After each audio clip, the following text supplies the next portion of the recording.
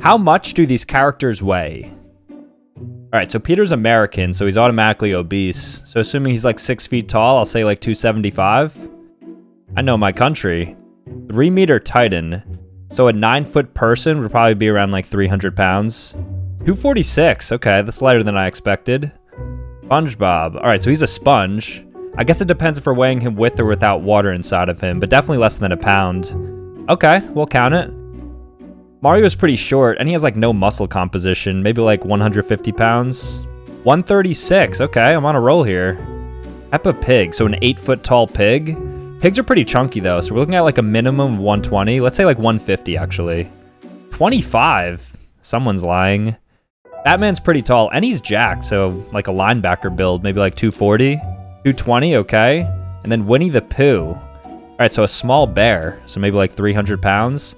132, skinny.